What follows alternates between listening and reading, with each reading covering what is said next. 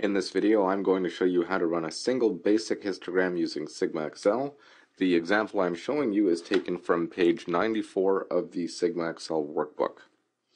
Now, to produce the histogram, we are going to be using the customer data set. Now, this data set is actually included with SigmaXL. You will find it in the SigmaXL directory in the sample data folder. Once you have the data set open, ensure that the SigmaXL tab is selected, and you're going to click Graphical Tools, select Basic Histogram, make sure Use Entire Data Table is selected, and then click Next. Now for your numeric data variable Y, you are going to select Overall Satisfaction, and click Next.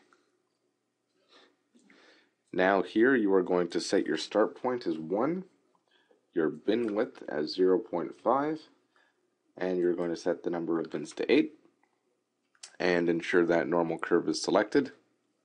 Then click Update Chart and Finish, and you'll see a histogram of overall satisfaction will be produced.